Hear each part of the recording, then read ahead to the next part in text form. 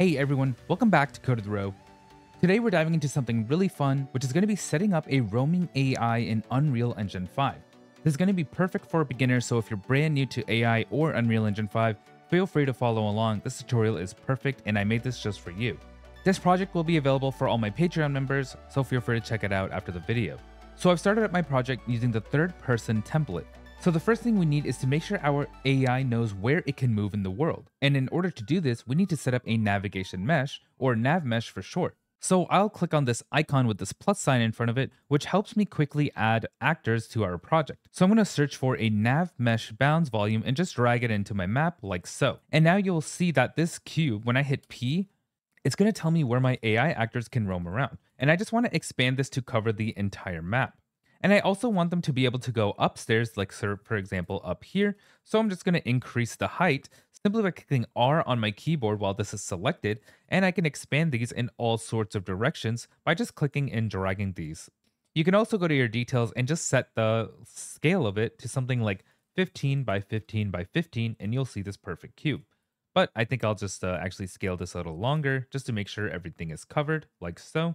And then I'll hit Control Save, and I can hit P on my keyboard to exit out of that. And what I'm going to do next is actually just create a simple AI controller. And in Unreal Engine, if you do start getting into projects, I really recommend organization. So I'm just going to right click and create a new folder and just call this AI. And then I'll just click into this folder and I'm going to right click and select a blueprint class. And for the blueprint class, I'm going to look for something called an AI controller. So when I begin typing in AI controller, I'll see AI controller pop up and I'll hit select. And I'll just call this something like BP underscore AI creature controller.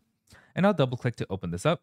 And now you can see that in this controller, we have some actions component, a path following component, and so on. And I'll be adjusting the event graph, which you can hit on the tab up here, and adding some modifications so that we can basically use this controller to control our AI. This AI controller is basically the brains of our AI character. So let's go ahead and create a character that we can give this brain to. So I'll head back to my third person map and go over to third person. And then I'll select blueprint and you'll see this BP third person character. I'm just going to right click on this and duplicate this, and I'll call this something like BP underscore AI. And then I will double click to open this up. And with this AI open, I'm going to select BP AI at the very top. And in my details on the right side, I'm going to look for something called an AI controller class. And it's defaulted to a plain AI controller, but I'm actually going to change this to the BP AI creature controller that we created before. And now if I were to go to my third person map and simply drag this in over here, he's not going to do anything just yet because we actually haven't told his brain what to do. So let's go ahead and pretty much edit that AI controller or his brain. So what I want to do is basically, I'm just going to have him run around in random places on the map. So on begin play, I'm going to call a custom function, which is going to be called start roaming. But let's go ahead and create that custom function first. So I'm going to right click and look for a custom event. And this custom event will be called start roaming. And basically, when it starts roaming, what we want to do is we just want to get a random location. And the origin is actually going to be from the actor of the controlled pawn. So I'm going to right click over here and actually get the controlled pawn. And this controlled pawn will be the actual AI itself. But you're going to see the return value is a pawn object reference and not the actual origin. So I want to kind of get the location so that we can determine where on the X, Y, and Z axis it is. So from the return, I'm going to actually just look for get location. And down here, you're going to see two options, get nav agent location or get actor location. I'll select get actor location and you'll see the return value is a vector, which is going to be what we need to connect to our origin. And for the radius, I can either hard code this and set this to a value, or I can just create a variable of a type float, and I'll just call this roam radius. And I'll select the value to be a float so that it can connect here just fine. And when I hit compile and have this selected, I can set a roam radius, and I'll do something like 1000. I'll be pretty generous where how far I can travel, and I'll just connect this by dragging and dropping over here, or you can drag this over to the open and get roam radius and connect it like so.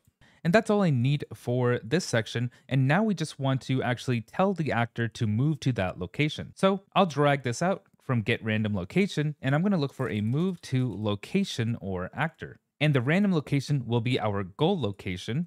And that's pretty much it. That's all we need to tell our AI to just move to that location. And now on move finish, I'm actually going to call this function to start roaming again, because I'm going to just have it roam around and run around every time it finishes.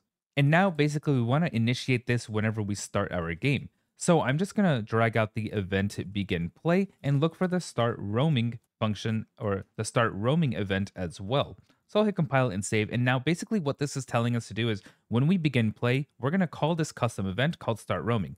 And it's gonna do all of this. And when we're done, when we finish moving to that location that we set on the go location, it's gonna start roaming again and start from here. So it's gonna get a random location, which is gonna be a radius of 1000. And if we go back to our third person map and hit P, you're going to see that this is pretty much going to be where it can roam in a 1000 radius. And when I drag my AI over here like so, and then I hit play, you're going to see that the AI starts running around. I think I accidentally dragged two in, but they'll both be running in different locations around the map in a 1000 radius. And after it gets to that location, it's going to proceed to just go to a new location as long as it can reach it. And the AI controller, which is its brain, will already know that these walls are in the way, so it can actually go to that location and it will just stay within the boundaries pretty much. And yeah, you can see him come upstairs properly, and just like that, and then he goes back downstairs and he knows exactly where to go, how to get around the walls, and so on. And that's a very early beginner tutorial on AIs, and we'll be covering that more in this channel.